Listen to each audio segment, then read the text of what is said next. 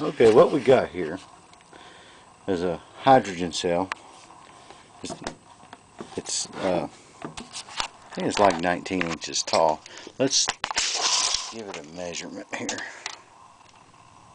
Okay, to the top of the barb, it's like 21 inches tall, but its actual height is 20.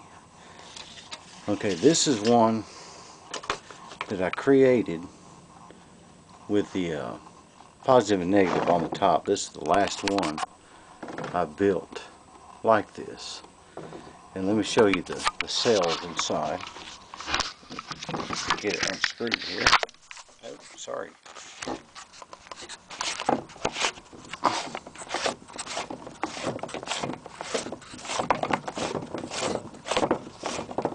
I see, you can see a stain over there on the wall. Okay, here. This has got 10 plates. It has 5 nylon bolts hooked to a positive and negative up here. This is a long strap right here. Hooks into the bottom of the cap. I don't recommend this. This is the last one. This is one that I built for a guy. And see the nylon washers in between. And up here you've got stainless steel washers.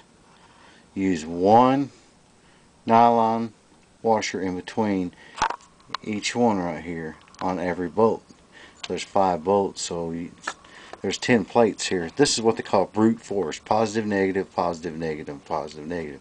There's no neutrals. Okay, and up here you see the stainless steel washers in there. Okay, and this cell is 8 inches tall. So we'll and then put it in here. This is your water gauge. This here is the bubbler.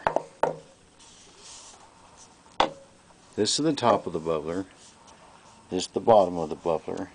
And these 2 lines right here is the water line. What I do with these, I glue the bottom, and instead of gluing the top, I make it, in case a backfire goes in here, the top just blows off. It's not under any pressure, so the gases will escape right out of the barb. Okay. Now, this one will be going on a 2008 Dodge truck.